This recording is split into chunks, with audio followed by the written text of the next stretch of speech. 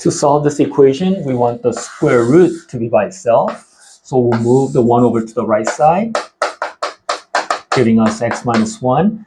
And then we're going to square both left and the right side to get rid of the square root sign. And if you FOIL this, you get x squared minus 2x plus 1. Bring everything to the right side, or subtract 2x and 1. So we get 0 equals to x squared minus 4x. Factor out the x, giving us x minus 4. From this, we get x equals to 0. From this, we get x minus 4 equals to 0, or x equals to 4. However, if you take the 0, plug it into the equation, you'll find that it does not work. So that's not going to be part of our solution. Only 4, when plugged in, works. So that's going to be our only solution.